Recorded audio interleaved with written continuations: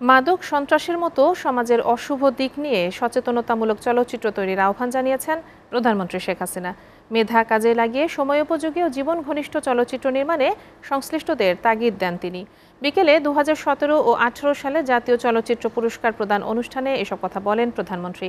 চলচ্চিত্র খাতে সুদিন ফেরাতে মফস্বলের হলগুলোর আধুনিকায়নের পরামর্শ দেন শেখ হাসিনা। বিস্তারিত জানাচ্ছেন ফারজানা শোভা। দেশীয় চলচ্চিত্রের সর্বোচ্চ ও একমাত্র রাষ্ট্রীয় পুরস্কার হলো জাতীয় চলচ্চিত্র পুরস্কার। গেল নভেম্বরে 2017 ও 2018 সালের পুরস্কার প্রাপ্তের নাম ঘোষণা করা হয়।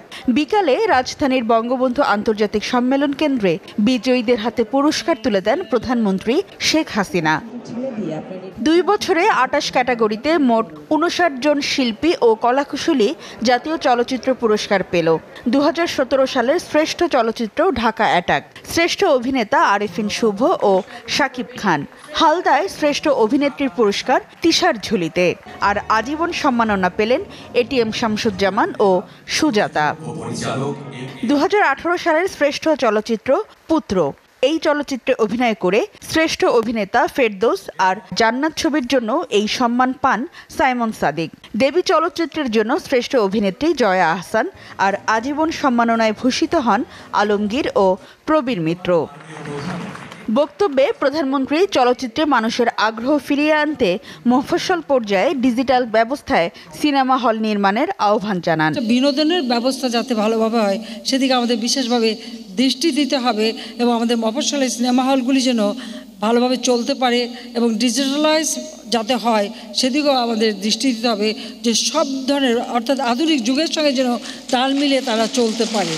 এই ক্ষেত্রে যা যা সহযোগিতা দরকার সেটা আমরা করতে পারবো।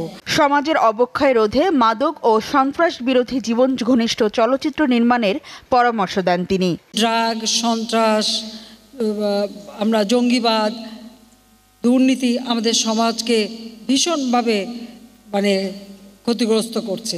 এর বিরুদ্ধে আমাদের অভিযান চলছে, আমরা নিচ্ছি। শুধুমাত্র আইনগত অভিযান দিয়েই কিন্তু সমাজকে এখান থেকে রক্ষা করা যাবে না। চলচ্চিত্র এখানে বিরাট একটা ভূমিকা রাখতে পারে। প্রধানমন্ত্রী বলেন, সরকার চায় চলচ্চিত্র শিল্পের উন্নয়ন হোক। চলচ্চিত্রে বিদেশ নির্ভরতা কমিয়ে সমস্যা চিহ্নিত করে তা সমাধানের পরামর্শও দেন তিনি। আমাদের সংস্কৃতি জগতে এই চলচ্চিত্রের যে একটা প্রভাব, সেটা যেন আমাদের দেশ এবং দেশের মানুষের আমাদের যে সক্রিয়তা সেটাই যেন প্রকাশ পায়, আর সেভাবেই যেন বাঙালি সংস্কৃতি আরও স্থান করে নিতে পারে বিশ্ব দরবারে। পরে বর্ণাঢ্য সাংস্কৃতিক অনুষ্ঠান উপভোগ করেন প্রধানমন্ত্রী শেখ হাসিনা। ফারজানা শোভা, SATV, ঢাকা।